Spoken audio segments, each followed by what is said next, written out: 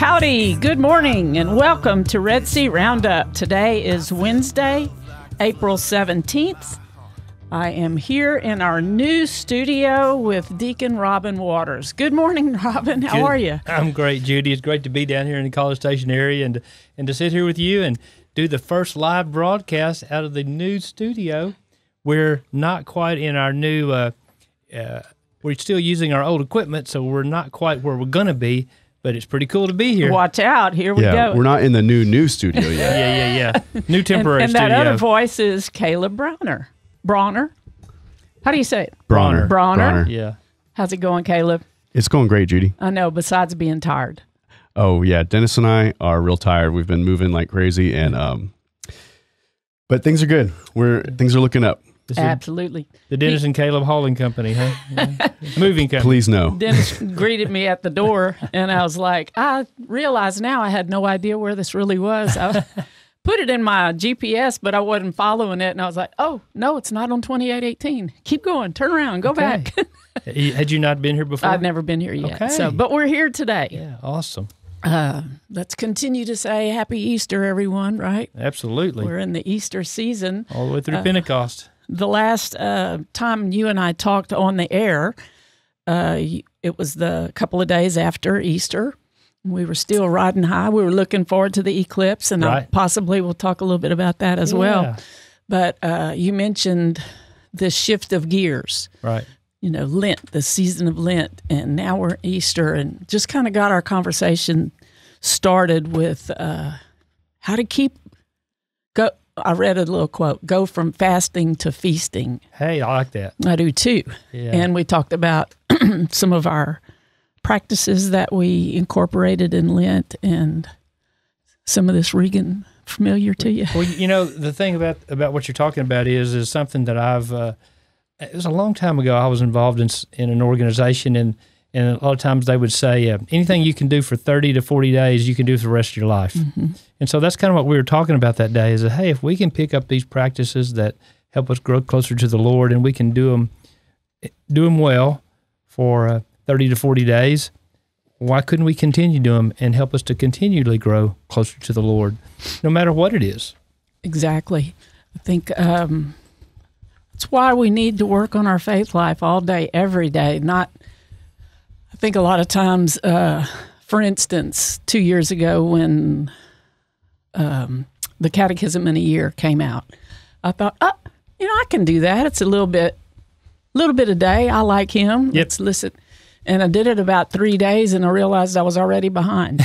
And I'm like, I didn't like that. And it was almost as if God said, you didn't even ask me if I wanted you to do that or not. So just jumping on, picking up practices, sometimes they work and some it's just not your time. Well, one thing that you reminded me of, Judy, when you said that is, so this morning I was preaching at St. Mary's Church, the Assumption in West. It was Wednesday is Deacon's Day. Mm-hmm. This happened to be my Wednesday. Next Wednesday will be Deacon Ronnie Sakura. And so anyway, one of the things that I kind of closed out with that was just what you said, is that we need to finally really discern what the Lord is calling us to and be willing to say no.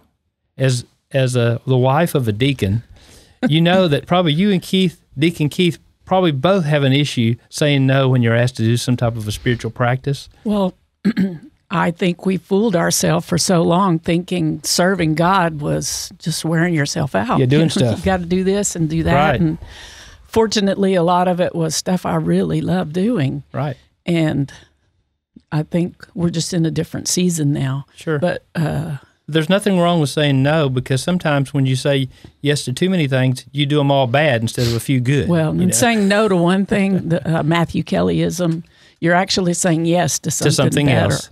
Bigger and better. And so some of our conversation over the next 40 minutes or so is going to be about how we can incorporate some of the things we may have done during Lent and celebrate Easter and keep this rhythm of the church helps us celebrate if we pay attention. If we're paying attention. Excuse me.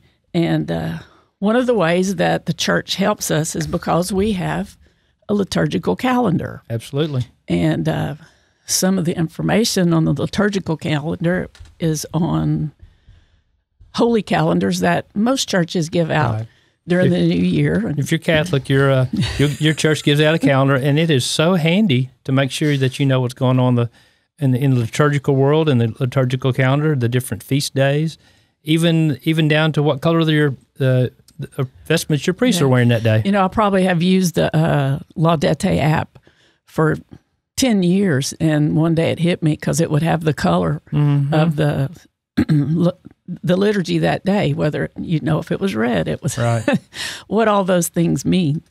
And I'm 66 years old and have been practicing this Catholicism for a while, for quite a long time. And so I want to make a quick mention of your lessons on Eucharist 101 that y'all did. We are utilizing those in our Bible study over at St. Anthony's, and how much we're all getting out of it. Well, good. And if our listeners have not utilized that, boy, I can't recommend it any more than I am right now, because we need those reminders. Yep. We need to, constantly throughout every Mass that I go to, I try to have a little pinpoint reminder that brings me back to what's really going on. Right. Not the kid sitting behind me or whatever. Right. Because the evil one would love for you to be distracted. And if someone wants to do that, they can just go to our website, redcradio.org, and there's a link there that you can click on and sign up, and you'll be sent an episode a week. Or kind of the cheater way to do it, which is which you can do that too. Go to YouTube, go to our YouTube channel, and the whole series is right there. And I think it's a pretty good series. As a person that was on there, I told Caleb and Evan, our marketing guy, who has our listeners may know has moved on to other things. I said, how come y'all make Evan look so good and me look so old and bad? But I think it's the lighting that Caleb's got to work on that. I am working on it. I working hard on it. I thought your coloring looked better on it, but even yesterday Monday when you and I were talking about it, the last one made a point, and I was like, wow, I did not know that, and it caused a good 15 minutes of teaching at our Bible study to say, remember this and be reminded of that. So cool. The liturgical calendar helps us so much because, and I don't really like to just read stuff, but I think for timing and everything, I'm just going to read 2 little paragraphs. Christianity isn't just lived, it's celebrated. And that's because our faith isn't merely about doctrine. It includes lots of things: saints, historical events, divine mysteries, things that we are uniquely honored throughout the year on feast days. This happens according to a set rhythm called the liturgical calendar. Liturgy is the work of God. That is, it fulfills the duty of praise and worship, which we owe to God as his creatures. The liturgy is the work of divine worship, the offered to God by the church every hour of every day. And the greatest way to do this is with the holy sacrifice of the Mass, followed by the divine office or liturgy of the hours, which everyone is invited to participate in that prayer, but you as a deacon required to do that. Required to, and glad to do that. That's the thing that I think is, and it's so easy to participate in the liturgy of the hours if you're using like an app. There's different apps out there. I happen to use the iBreviary, and they sell books, and they're kind of hard to follow, but I prefer reading a book, but I usually just can't find the right pages sometimes or quick enough. So, but the app is really good, and especially for a layperson, it's just laid out. You don't have to figure a lot of things out. Flipping from page to page. Yeah. The catechisms are kind of difficult to learn how to use that book as well. Yeah, but not as hard as Liturgy of the Hours. You just need to know the paragraph number in the catechism, and you can go find it. So, just as the earth revolves around the sun in a set pattern called the orbit, our church revolves around the Son of God, Jesus Christ, according to that pattern which is set out by the liturgical calendar. The liturgical calendar puts the universal church, which has been established all over the world, on the same page. And not only are we celebrating at a mass, at a town, at a church, in a town? Everything that's being celebrated here is being celebrated up in heaven, all at the same time. And like here in Bryan, we have a devotion to St. Joseph in an Italian kind of way. Another festival would celebrate it in Florence in a different way, or another feast day. Right. But it's all the same. It's the same readings. Absolutely. It's the same St. Patrick's Day in Ireland or Advent in the Philippines. Those take on a local flair to them. Sure. Judy, I think one of the things I think is so interesting and beautiful about the church is modern society, and maybe it's always been this way, but they always take some good and twist it, right? Mm-hmm. And so nowadays, the term like multiculturalism is a big buzzword term and stuff like that.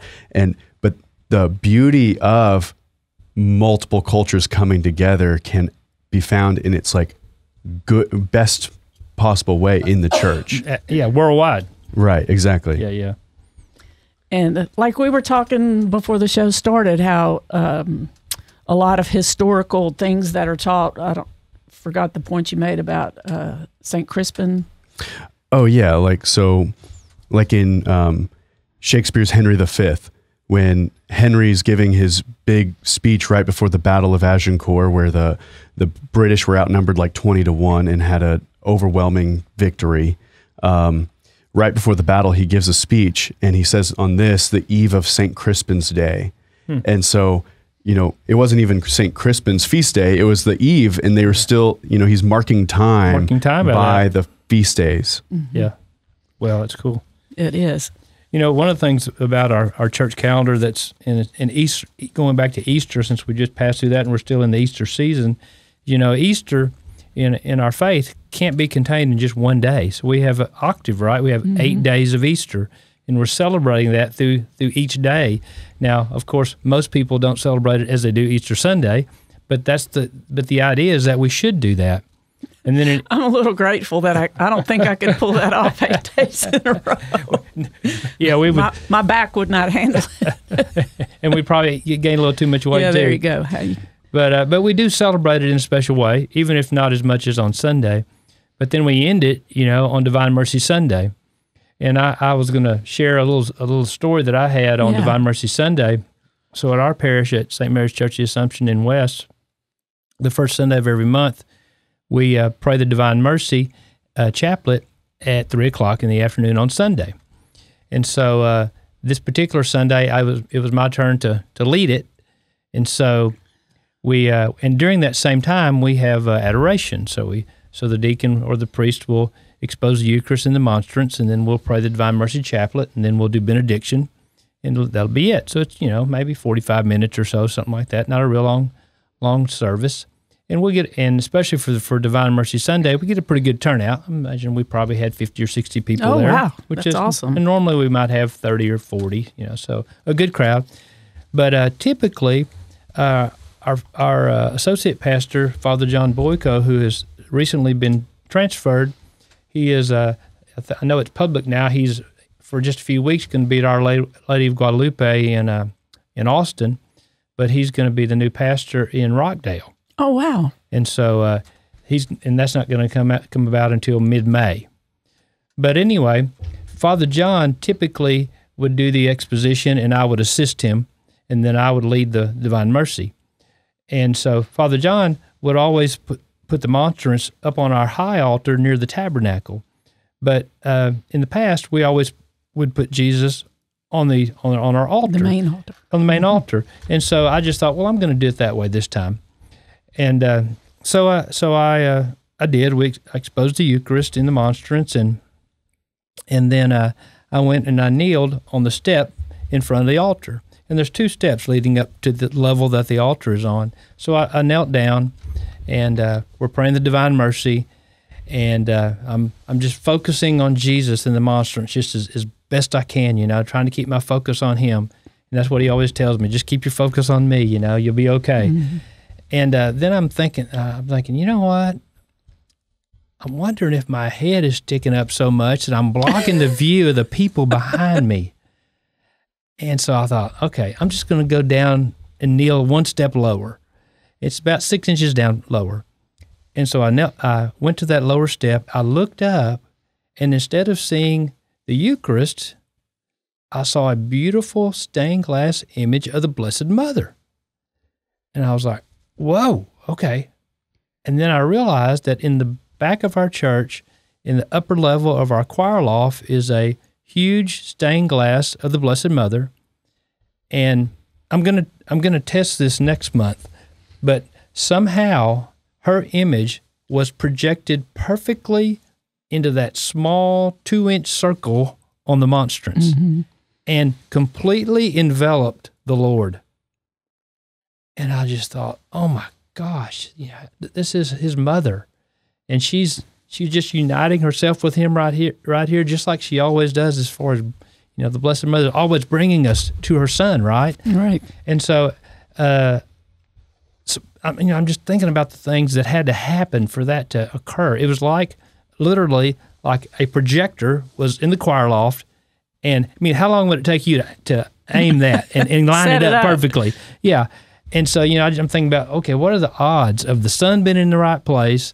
And this 6-inch difference in level goes from seeing the Eucharist to only the Blessed Mother. Mm-hmm. Oh, it's so beautiful. And so it really, so I'm calling it my Divine Mercy Miracle. And I'll see next month if everything lines up, or if it was just the physics were right, with the levels and the light and the shadows, or if I truly had a miracle there. But it was just amazing. Well, it was a grace. It was total grace, because it could have even just gone undetected by you if you were, reading the chaplet or right.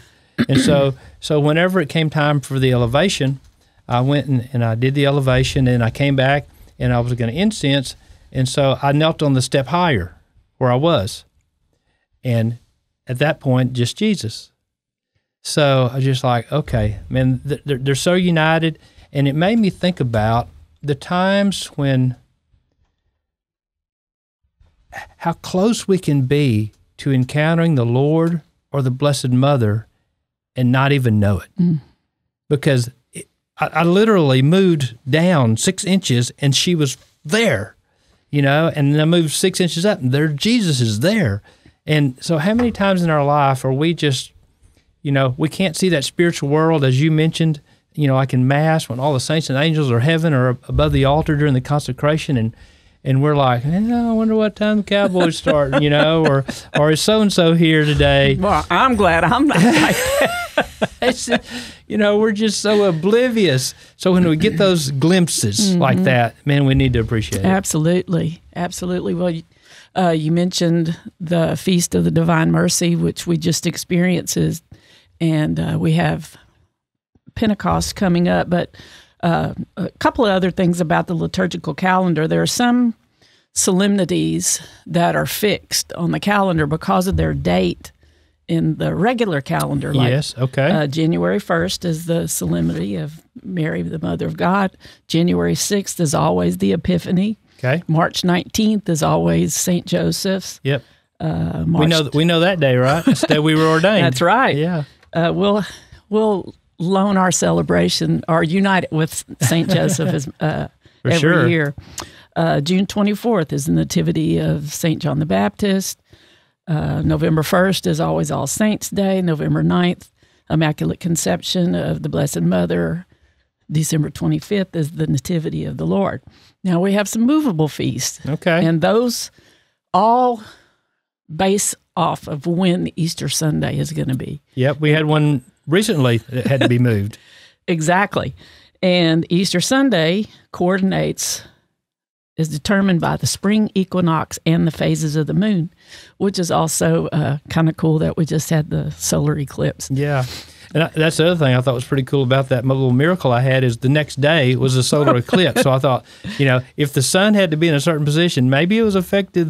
Maybe that's the only day it's going to be right there. You never know. We'll check back with you in a couple of weeks. And So the movable feast that we're talking about is Easter Sunday, which will change when the Divine Mercy is, and it changes when the Ascension of the Lord. It changes Pentecost, changes Trinity, Corpus Christi, Sacred Heart of Jesus, and Christ the King. Those are movable feasts. Okay. And that's all based off Easter. Correct. Yeah. So those days move Right. along with that. And then we have Holy Days of Obligation, which were, it's mentioned, but it's really more of a suggestion. It just seems as though it goes unnoticed a lot, but every Sunday is a holy day of obligation. That should be a given, right? Yes, it does. And so we have January the 1st, Solemnity of the Blessed Mother. Thursday of the 6th week of Easter is Ascension Thursday, which was long celebrated as a holy day.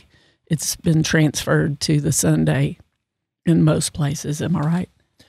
I think so. In most places. Yes. I think the East, here in the United States, the East area keeps a celebration of Ascension Thursday. August 15th is a holy day where we celebrate the Assumption of the Blessed Mother. Yeah, that's our feast day in West. November 1st, All Saints. December 8th, Solemnity of the Immaculate Conception, and Christmas, January 25th. So and a lot of these feast days, like Pentecost, there's novenas that lead up to them that help us in Divine Mercy. You mentioned that off the air, that there's a Divine Mercy novena that really helps you prepare for Divine it does, Mercy. and a lot of there's just so much that we could talk about, but plenary indulgences are involved around a lot of these things, and some of the requirements to gain a plenary indulgence are good things. Go to confession, receive the Eucharist, pray for the Pope's intentions. Those are all things that help us in our daily walk. Well, that goes right into the theme that we were talking about too, is continuing our Lenten observances, those things that draw us closer to the Lord, and all those things you just mentioned, that's what they do. That's what they do. And there's so many things that we, for example, this Lent, I don't feel like last year I think I had my best Lent ever. This year, so far, so far, yeah. That's hoping I'll get to another Lent, God willing. But and this year I had a good one too. But I felt like I didn't really fulfill what I had hoped to do as well. And so what I did last year so I have a really hard time fasting because I really like to eat. It's kind of like, why do we sin? Because we kind of really like it. Yeah. And so last year what I did was my wife and I had been doing some intermittent fasting, meaning basically just skipping breakfast, eat at lunch. And so I decided last year I was going to try to do one meal a day during Lent. And it really helped me a lot spiritually because I felt it every day. And I say, Lord, okay, I know, but it's getting pretty hard right now. And so I got through it. And like I said, it was something that I knew was there. This year I did the same thing. But I would say sometimes I would have a little snack, maybe some peanuts or something, just to kind of get me through. Where I cheated. I don't know if you say I cheated, but I didn't just I had a meal a day plus a snack, and it would get me to that meal. Mm-hmm. And I kind of felt bad about that because then I didn't feel it like I did last year. Mm-hmm. And so those things that we're doing, whether it's eating better or less, or whether it's praying better, living our life better, trying to live a life with less stress, avoiding those things. It might be the TV, social media, news, whatever that draws us away, that distracts us. Because that's how the enemy, he distracts us from the Lord. But also being aware that we just need to take baby steps. Yeah. Just one little step at a time. I think I did a lot of not going to eat this and not going to eat at this time. Excuse me. But I challenged myself to focus a little bit more about what was coming out of my mouth than That's what a good was one. going in, and trying to give God the best my very best of the time, and that's. I was with that a may friend. be harder than eating I one was meal a with day. a friend, and she said, I try very hard as soon as my eyes open to make the sign of the cross, and it's like you're giving God that first shot of all your thoughts. Yeah. And First thing of the day. Kind of been thinking about that, doing that as much as possible. You also mentioned earlier that you wanted to talk about the anniversary of the explosion in your hometown in West. Yep. So today is the 11-year anniversary of the fertilizer plant explosion in West. And it reminded me when I was in Mass this morning, is our first reading from Acts. The first sentence says, "There broke out a severe persecution of the church in Jerusalem, and all were scattered throughout the countryside of Judea and Samaria, except the apostles." And it reminded me of what I mentioned earlier of, how do we react when in persecution or tragedy like the explosion? And there were so many forms of tragedy in that because, some people lost their homes, some people lost their lives, some people lost family members. I lost several folks that I went to high school with, and others that were injured severely but recovered. Businesses, it was just devastation, and we need to realize that while many have recovered and things look good, we need to continue to pray for those. And I'll just ask all our listeners to pray for all those in West who suffered from the fertilizer plant explosion, because I'm not a big one on using the word PTSD, but in situations like that, it exists. Oh, dude! And people are still hurting, and it affects not just the community, in our secular type stuff, in our interactions, but in our churches too, because it seems like our tolerance for things is less many times. And also, though, I think like here locally, the anniversary of Bonfire collapsing is pretty poignant, and 9/11 and things like that. But it's also a time that great unity came about. I mean, when that happened, our middle school was planning on going on retreat, and I just had this, how can we go away on retreat and accomplish something when these people are suffering so much? So our retreat was coming to West and helped do some cleanup and provided a meal. That's awesome. For people at the KC, and it really, so many times in youth ministry, I thought I was doing things for the kids, but it really turned out to be doing something for me. Well, the outpouring from the whole state of Texas and the nation to West was incredible. I remember I had my store Blessings at the time up on I-35 just before you get to Check Stop there, and it was on a Saturday after the explosion, and I was on the West School Board at the time, so I was really involved in trying to get our kids back in school, and I'm looking out the window, and all of a sudden, all these school buses started coming by, and I'm like, "What the heck is going on?" There's like 20 buses in a row, and they're all from the Spring ISD. Well, all of our buses were disabled. Oh, because of the percussion blew the windows out, and so the buses, we couldn't use the buses, and so they loaned us at least 20 buses. Wow! Until the end of school. And then the Conley ISD, which is just a little bit south of us, maybe 10 miles, they had a school that they had mothballed. Which, what's the odds of having a mothballed school these days? And the explosion, from the day the explosion happened until the next Monday, they took that school, repainted it in our school colors in their arrival, and then welcomed all of our kids from K through 12 into this building. Wow. On Monday. So we missed 3 days of school after a tragedy where all of our schools were blown up. So, you can't even imagine or give enough thanks to folks like yourself and all those others that came down to help us. But please keep everyone still in your prayers. Things have really coming together. There's a lot of great things have happened, rebuilding projects and stuff like that. But there's still wounds, physical, mental, and spiritual wounds in the community.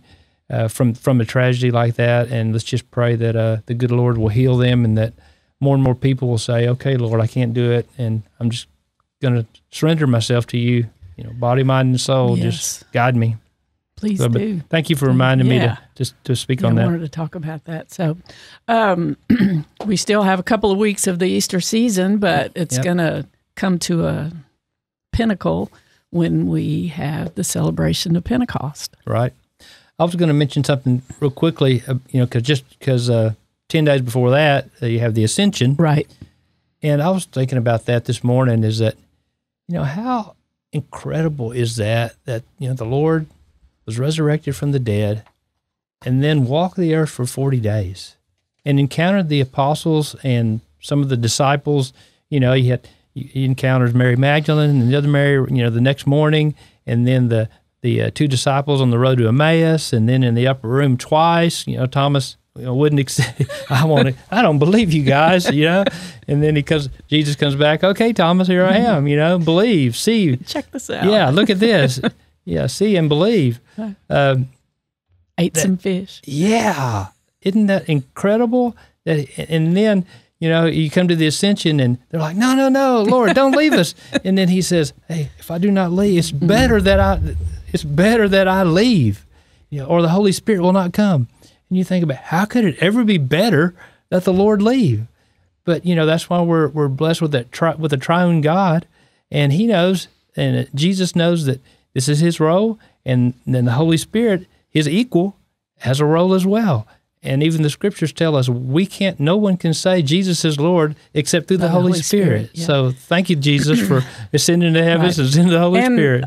The life of the church, many, people come into the church on the Easter Vigil. Yep. We have confirmations going on left and right all over these dioceses, and we're focusing on the coming of the Holy Spirit at Pentecost. And just a quick little search this morning, trying to get my ducks in a row, pointed out that it's prophesied in the book of Isaiah. And I was like, God, I wonder if I knew that. But I must have known it at one time because it was already marked in my Bible. Okay. So that's a good thing. But in Isaiah 11, it starts off, chapter 11, verse 2. The Spirit of the Lord shall rest upon him, a spirit of wisdom and of understanding, a spirit of counsel and strength, a spirit of knowledge and a fear of the Lord. And his delight shall be the fear of the Lord. And I think that we sure spend a lot of time teaching this to our confirmation students. And then we get this Feast of Pentecost, and I don't know, you just can't be reminded enough. Number one, it's a gift. Absolutely. And when someone gives you a gift, you don't say, okay, thank you, and then you go put it on the shelf in a closet. You have to open the gift. Exactly. And the other thing, Judy, that we often forget is that, you have to accept the gift, because you can refuse it. You could take it and, like you said, put it aside in the closet and never open it, or you can just say, no, I don't want it, or re-gift it and give it to somebody else. Right. Well, and as we receive the gift at our baptism, we receive it, and it's strengthened at our confirmation, and which is another reason as to why we baptize babies. So we receive the gift of the Holy Spirit so young in our life that we can cooperate with those gifts. Absolutely, because, the sacrament of confirmation, it completes our baptismal promises. And just like baptism, we receive another mark on our soul, a permanent, indelible mark that can never be removed. And, I think, have you taught, you've taught confirmation before, I believe, and I have too. And I've made the mistake before when I really was not as knowledgeable, not that I'm that knowledgeable now, but of really kind of presenting it as almost like becoming an adult in the church. Or and graduation. How wrong is that? Graduation. That is so wrong. It has nothing to do with that. We're receiving that gift that you talked about. Well, but again. we're trying to grab at something that they already know, like the Trinity. Everything we try to do to teach the Trinity is heretical. Exactly. Yeah. Yeah. For sure. Yeah, but it's receiving that gift of the Holy Spirit, and from that time forward, whether we don't see the spiritual world, so we don't see that Holy Spirit descending upon us at confirmation. But the thing is it doesn't matter whether we understand it, whether we believe it. I mean, we don't even have to believe it. You're receiving it. You may not accept the gift if you don't believe it, but you will have received the Holy Spirit, and you have everything you need to go out and spread the gospel. It's all inside you, whether you know it or not. Right. So we, as Jesus always tells us over and over, don't be afraid. Mm-hmm. Many more, and we, like you say, we can utilize those gifts if we choose to. And because we receive it at baptism and are strengthened at confirmation so that we can go out and proclaim the truths of the faith. Absolutely. I mean, once we have that, we can go out and proclaim those truths, with confidence. Mm-hmm. But it's not it doesn't mean it's that we don't have to get out of our comfort zone, because there's a lot of things that we both do that, like in formation, we did a lot of street evangelization. I can tell you what, that's out of my comfort zone, but I got so many beautiful benefits from that, so many blessings that, I still can't say that it's something that I'm going to pick and choose to go do, mm-hmm. but I know that there's times when that's something the Lord's calling me to do. I know here in Bryan College Station area, y'all have been doing some door-to-door evangelization. That's another thing. That. Yeah. And they actually, Keith did that on Holy Thursday, and they went to downtown Bryan, where he encountered more homeless people than we really. It's not like in Austin where there's this, block after block after block right. of here. But more than you expected? But I think that that experience prepares you for that ride in the elevator, or, as I say, my HEB produce evangelization, because it just seems like sometimes it happens where you'll catch someone's eye that maybe looks sad, or, be able to just say, hey, hope you're having a good day. Right. Those kind of things. Robin, I knew this time was going to fly past. We have about 4 minutes. Oh, and gosh. I know we want to talk about... Me and Judy could talk all day long, I think. Yeah. May being the month of the Blessed Mother, yes. and our celebrations that go along with that. And part of, I don't know if you can include a little bit of your conversion story with that. I could tell you something that happened to me in May, Mother's Day, 2016. So, as you know, Judy, you probably remember, we had to, if you wanted to apply for the diaconate class of 2022, you had to have your application in by June 1st of 2016. Oh, I remember. Now, I'm sure that Keith had been preparing for months and months and months, but I didn't make a decision, and it was May already. And so for those of you guys that are considering applying, start early, because it's a lot. I mean, it's probably, I'm going to say, if you're just doing a little bit at a time, 3 months work. Easily. Yeah. So it's May, it's Mother's Day. I haven't done anything yet. And I'm kind of in that space between awake and sleep.